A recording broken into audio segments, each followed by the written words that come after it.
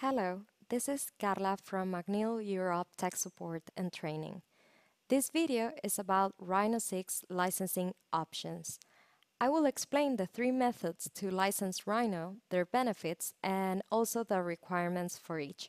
So let's go to our validation window and let's explore them. Whether you have a commercial, educational, or evaluation license, once you've installed Rhino, the following validation window will appear. The first and new option is Login. We now have a cloud-based license management system that allows you to use Rhino by logging into the Cloud Zoo using your Rhino account. The requirements are a Rhino 6 license, a Rhino account, and internet connection. If you haven't done so, you can create a new account or choose one of the options to sign in. In my case, I will choose the Google option.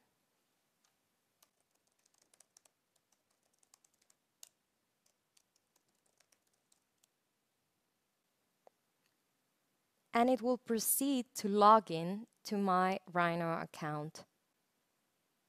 The main benefits are you no longer need to memorize your license keys. You can use Rhino on multiple machines as long as you obey the license agreement. And finally, Rhino will keep working without connection. So said that, let's go to explore the two others. The second option is enter your license key. The single computer licensing method will log a license directly to a specific computer. If I click here, the only requirement is a Rhino 6 license. At this point, you'll get two options: add to your Rhino account or use only on this computer. I'll choose use only on this computer and I will confirm. I will enter the email associated to my license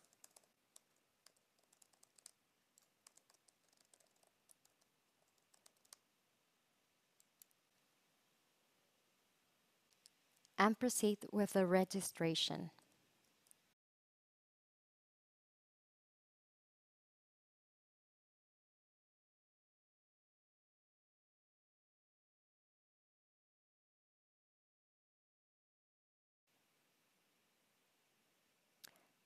The main benefit is the possibility to work offline and not depending on an internet connection, except for updates. You can also use this option with an expired evaluation license as a file viewer or to continue to learn Rhino without saving and plugins. So, finally, let's go and see the third option. The third and last option is the Zoo. The Zoo is a free server software that runs inside a private network. It lets you share or float the licenses of Rhino and Rhino-based products among users on that same network. You can detect the Zoo server automatically, or you can enter the IP or hostname. You can check the requirements on the following website: wiki.mcneil.com/zoo/home, that will also be on the description of this video. On this page, you'll find the system requirements listed and the link to download the Zoo.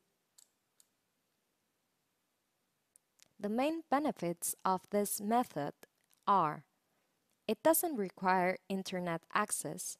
You can have a mix of Rhino 5 and Rhino 6 licenses. You don't need to enter license key on each individual system, and you can check out the licenses to disconnect from that network.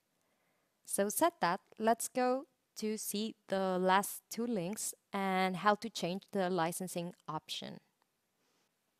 If your evaluation license has expired, you can go to Via License, or if you need more information, you can click on Help Me Decide.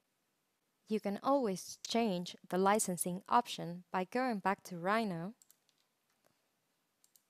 Preferences, Licenses, and change your license key.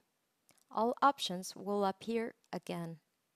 Finally, don't forget to read our end user license agreement that will appear on the description of this video. So this was all. Thanks for watching and until the next one.